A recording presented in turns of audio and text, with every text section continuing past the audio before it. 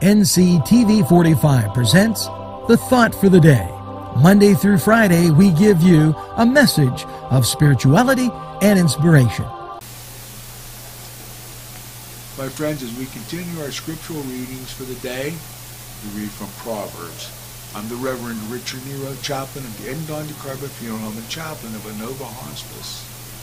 And again, Proverbs 16 and 9. People plan their paths, but the Lord secures their steps. Proverbs 16 and 9.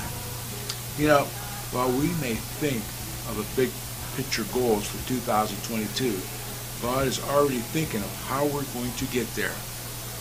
He's two steps ahead of us at all times to make sure we do not fail. Again, I'm the Reverend Richard Nero, chaplain of Inova Hospice, chaplain of the Edmond DeCarba Funeral Home. Be blessed, be safe, and stay well. Grow apple trees.